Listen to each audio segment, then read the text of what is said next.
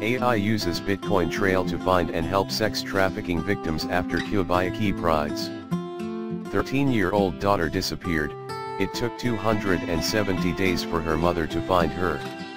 When she did, it was as an escort available to be rented out on an online classified website. Her daughter had been drugged and beaten into compliance by a sex trafficker. To find her, Pride had to trawl through hundreds of advertisements on Backpage.com, a site that in 2012, the last date for which stats are available, was hosting more than 70% of the US market for online sex ads. When it comes to identifying signs of human trafficking in online sex adverts, the task for police is often no easier. Thousands of sex-related classifieds are posted every week.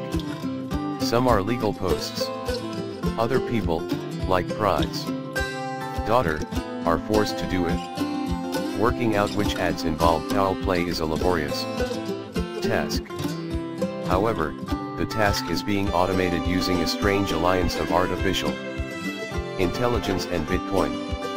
The internet has facilitated a lot of methods that traffickers can take advantage of.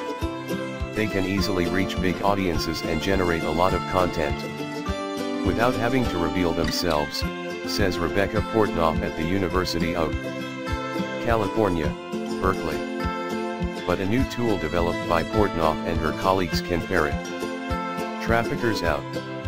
It uses machine learning to spot common patterns in suspicious ads, and then uses publicly available information from the payment method used to pay for them, Bitcoin, to help identify who placed them.